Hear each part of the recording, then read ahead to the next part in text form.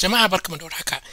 Yau zan nuna muku yadda zan saya custom domain na jona shi da wannan website din. So a misali yanzu idan ka je ko kika je wannan domain din zai kawo ki wannan website din. So bana son haka, ina so na saya custom domain wanda ba wannan ba, wanda zai kawo ni wannan website din. So da farko abin da ya kamata na yi shine mu je mu so domain din. Idan muka so domain din sannan sai mu je server din mu yi joining din domain din a server din mu. So kun ji abin da zamu yi. So sai mu fara na nuna muku. So zan je inda nake sayan domain. Ina sayan domain dina a wajaje guda biyu. Ɗaya daga cikinsu shine AWS. So already na sai domain ɗin na wanda nake so na yi joining ɗin. Na sai domain ɗin bai kai minti 10 ba da na saya. So kun ga na sai domain kuma har na yi creating ɗin abin da ake kira hosted zone. So yanzu sai mu shiga domain din sai mu haɗa komai da komai. Amma kafin mu shiga ko da yake mu je dai idan ya so sai mu je mu nemo server IP din mu. So yanzu ga mu nan a hosted zone din mu na wannan domain din da nake so na join. Ina so ku creating din wannan, so ku ce create record. So a nan ba za mu sa komai ba. So nan za mu bar shi haka. Amma nan za mu sa IP address na server ɗinmu. So mu je mu nemo IP address ɗin na server ɗinmu. So wannan shine server ɗina. Na yi login. So yanzu zan nuna muku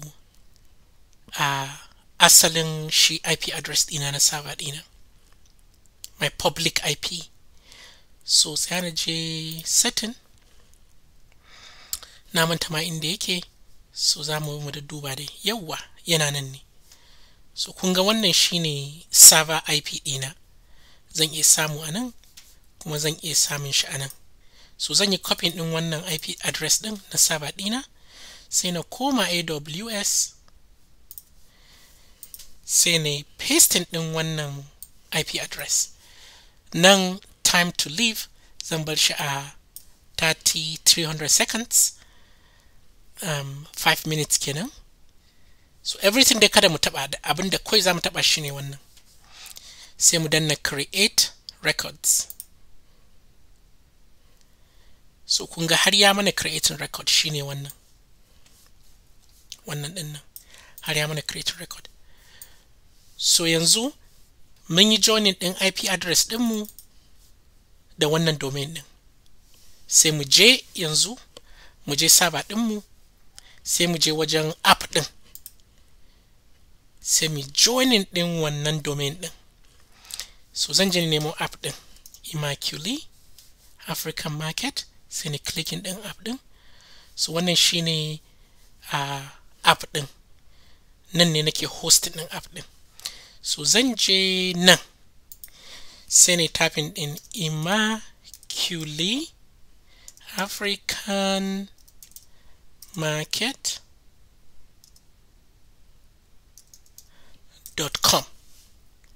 Sai na ce connect new domain.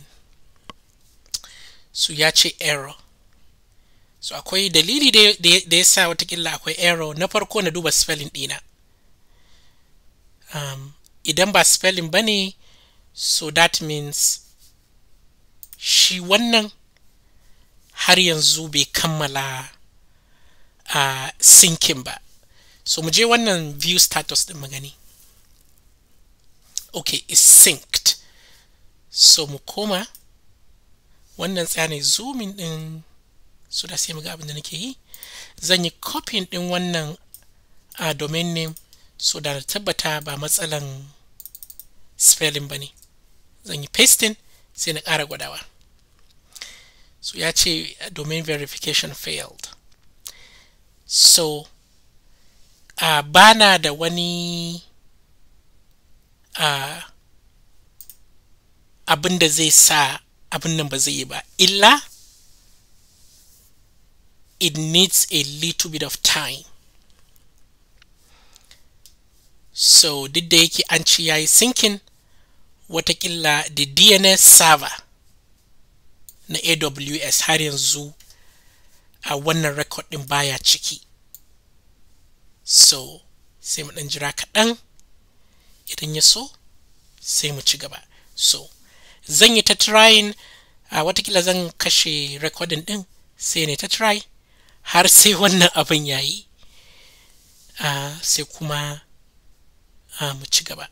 Yau jama'a, so gashi nan yanzu mun yi ban canja komai ba. To jama'a, gashi nan yanzu ban canja komai ba, kawai abin da na ta yi na yi ta danna connect new domain. So abin ya zo yayi, dama kamar da na ce watakila muna neman lokaci ne, kuma wannan ɗan lokaci ya ɗan yi. So yanzu ina so ne enabling din HTTPS, so sai ni danna wannan button din. HTTPS zai taimake mu wajen encrypting din duk abin da muka aika zuwa website din, communication tsakanin browser din mu da kuma server, they will all be encrypted, babu wanda zai iya gani.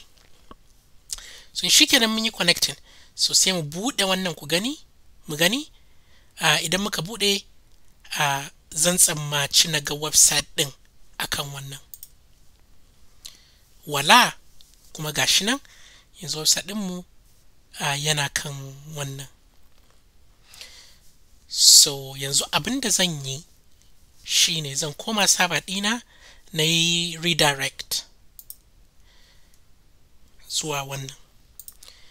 So idan mutum ya je wannan ko wannan ko wannan, duka zai tafi zuwa wannan domain din. So sai da danna save and restart. Idan ya kammala, idan na yi clicking din wannan zai direct ina zuwa wannan, idan na yi clicking din wannan zai direct ina zuwa wannan. So mu gwada da wannan. So gaskiya bai yi ba. So yanzu sai mu koma, watakila yana ɗan neman lokaci ne, tsaya na exiting sai na ƙara gwadawa. So gaskiya har yanzu bai yi ba, so watakila yana neman lokaci ne, tsaya ne refreshing ɗin wannan na tabbata na yi wannan abu. Login, zan je Immaculate. So babu shakka na yi redirect. So zan ƙara dannawa na gani, watakila lokaci ne. So har yanzu bai ba, sai da koma na gani. Babu shakka ban san, tsaya na je. So zan yi copy din wannan address din, sai na tafi new incognito window, sai na try. Kun gani the incognito window ya yi redirecting. So a wancan da nake yi sai matsalan caching ne, browser caching. So kun ga anan yayi aiki.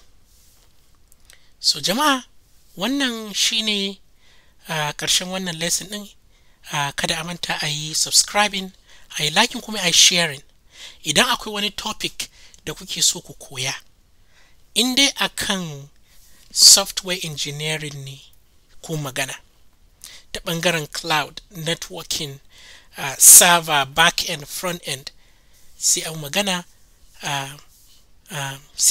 kawai. Na gode sosai, sai na ganku a wani bidiyon.